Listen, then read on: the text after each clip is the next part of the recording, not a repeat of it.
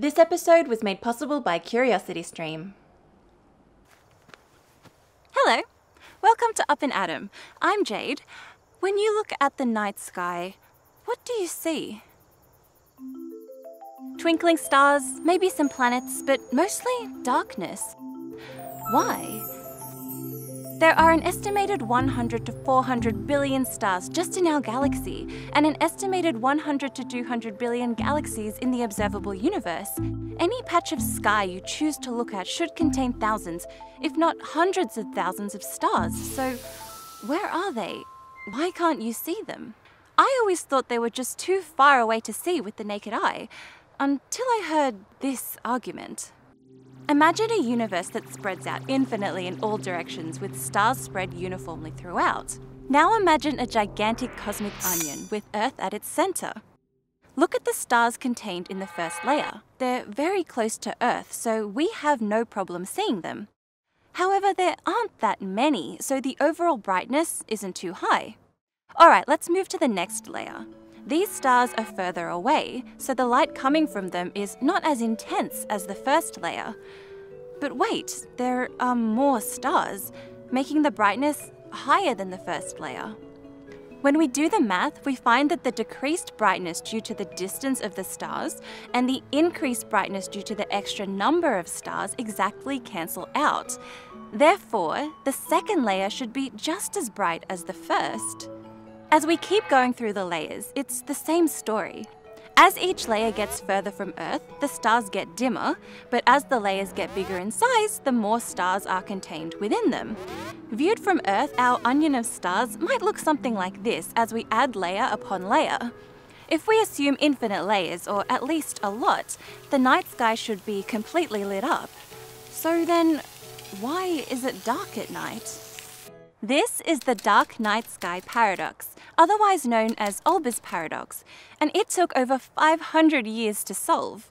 In this video, we're going to talk about the fascinating tale of its solution and how it led to one of the most profound truths we've ever discovered about our universe. This problem captured the attention of one of the most famous astronomers in history, Johannes Kepler. He came to the same conclusion we just did, arguing that the whole celestial vault would be as luminous as the sun. In the onion argument, we assumed that the universe was infinite, that it extends forever in all directions. But this was a pretty big assumption. Kepler thought that maybe the reason the sky is dark at night is because the universe isn't infinite, but actually kind of small.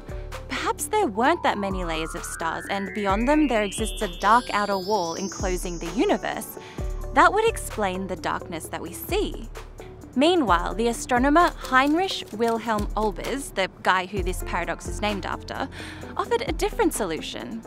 Olbers argued that space is filled with interstellar dust and gas that blocked the light from more distant stars. But let's think this through. What happens when you make something really, really hot? Eventually, it glows. Now you need extremely hot temperatures for this to happen, but the universe seemed to have been around for a decently long time. After millions of years, light shining at gas clouds would heat them up to extreme temperatures, definitely hot enough to start glowing. Eventually, they'd shine with the same brightness as the stars they blocked. Honestly, Olbers' theory doesn't contribute a lot to our story. I just felt like he needed a mention as the paradox is named after him. So we're back to Kepler's idea of a small, static, finite universe with not that many stars. But something is missing from this universe. Something pretty important. Can you guess what? I'll give you a hint. It's what's keeping you stuck to the Earth right now. That's right, gravity.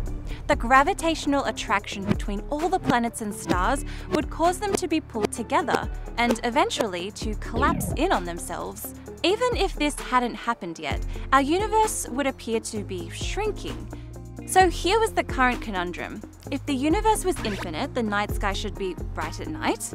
If the universe was finite, the pull of gravity should be causing it to collapse in on itself. Or if the universe was finite, there had to be something wrong with the current theory of gravity. So which was it? You know what would be handy right about now? A telescope. At the time, the telescopes weren't that powerful, and it was thought that the tiny smudges of light seen through them were just nebulae within our own galaxy. Until Edwin Hubble came along with a much more powerful telescope. He could see that these smudges were actually galaxies beyond our Milky Way. If a bunch of galaxies are moving toward us, this would be a pretty good clue that the universe is collapsing, that we do live in a finite static universe, just like Kepler said. So what did Hubble find? Well, I don't know how to tell you this, but they were moving away from us.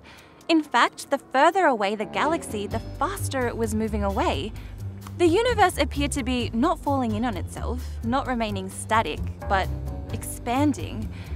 As you can imagine, this was quite a surprise. Why was the universe expanding? And if it was expanding, then further back in time, it must have been smaller, right? All the galaxies, stars, and planets would have been pretty squished, and even further back, all matter would have been densely packed together. What could have set all of this matter in motion? Well, what about some kind of giant explosion? Some kind of big bang? This is now what cosmologists believe happened, and it is the famous Big Bang Theory. They think it happened about 14 billion years ago and was the birth of our universe. Okay, that's great and all, but still, why is it dark at night? Well, there are two very important consequences that follow from an expanding universe. The first is this. Here I am, dripping drops of water into my bath. Every time a drop hits the water, it creates a wave. I'm trying to drop the drips with a fairly consistent frequency, so that the wavelength, the distance between the crests of each wave, stays roughly the same. You've probably seen something like this before, and it's not really that interesting. However, things do become interesting if I move my hand. I'm dropping the drips with the exact same frequency as before, but because my hand is moving, the trailing wavelengths are longer, and the in front wavelengths, I don't know, these guys are all bunched up. Same frequency, but because the wave source, my hand, is moving, the wavelengths change. This is called the Doppler effect. This is the same effect that happens when an ambulance passes you by. The sound waves are stretched out and sound lower. Similarly, this is exactly what happens with light coming from distant stars. As you may know, light is a wave. As stars move away from us, their light waves get stretched out. Humans can only see certain wavelengths of light, and when the wavelengths get too long, we can no longer see them. This is called redshift, as red has the longest wavelength of all the visible colours. For very distant objects, the light waves get stretched so much that they become infrared, and we can no longer see them. So, in a sense, the night sky is lit up. We just can't see it because of our limited human eyeballs. So that's one reason. The second is, in my opinion, quite romantic. Light moves at the very fast speed of about 300,000 kilometers per second. It can travel around the Earth 7.5 times in 1 second. This is the cosmic speed limit. It's pretty fast, yes, but actually it's not that fast when we consider how big our universe is. The Andromeda Galaxy is the most distant thing we can see with the naked eye, and it is 2.5 million light years away. That means it takes 2.5 million years for light to travel from Andromeda to us. When you look up at it, you're seeing it as it was 2.5 million years ago. It's true that nothing can travel faster than the speed of light, except nothing can travel faster than the speed of light. The space in between things, the nothingness, can stretch or expand faster than the speed of light. In science talk, this is called the space-time expansion, and it's the only thing that can travel faster than the speed of light. So what does this mean? Because of the finite speed of light and the fact that the universe has a finite age of about 14 billion years old, we can only see stars and galaxies whose light has had enough time to travel to us. The expansion of space-time complicates things even more. In the far-out regions of space where space is expanding faster than the speed of light, the light from those galaxies will never outrun the expansion. No matter what we do or how long we wait, we'll never be able to see light from those galaxies. It will never light up our skies. What we see in the night sky is just a tiny fraction of the whole cosmos. We call this the visible universe, and we cannot, even with the most powerful telescopes, see beyond this horizon. It isn't just a horizon in space, it's a horizon in time. Beyond the edge of our visible universe, the light will never outrun the expansion. Just like walking too slowly on an escalator going the wrong way. So why is the sky dark at night? It's not because the sun goes down, or because the stars are too faint to see, and we still don't know if the universe is finite or infinite. It's dark at night because of the expansion of space-time. When you look up at the dark sky, you're looking at evidence of the beginning of our universe. But how did it all happen? How did something come from nothing? How did the Big Bang unfold? Well, there's a scientifically accurate computer simulation called the Illustris program, and it's the most advanced computer model of the birth of our universe, modeling a cube of 350 million light years across. A documentary on CuriosityStream called Catalyst goes into the program in detail, so if you're interested in finding out more about the birth of our universe with beautiful visuals, consider signing up to CuriosityStream.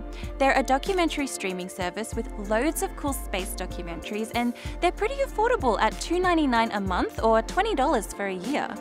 They're also supporting a new venture of myself and a bunch of other educational YouTubers, a streaming platform called Nebula, by offering Nebula completely free when you sign up to them. Nebula is a place where we feel free to make experimental content without the pressure of having to perform well on YouTube. I've actually made a video on Nebula about whether math is invented or discovered. So if you'd like to support the channel and learn loads of cool new things, sign up to CuriosityStream with the link curiositystream.com/upandadam and get Nebula for free. That's all from me, and I'll see you in the next episode. Bye!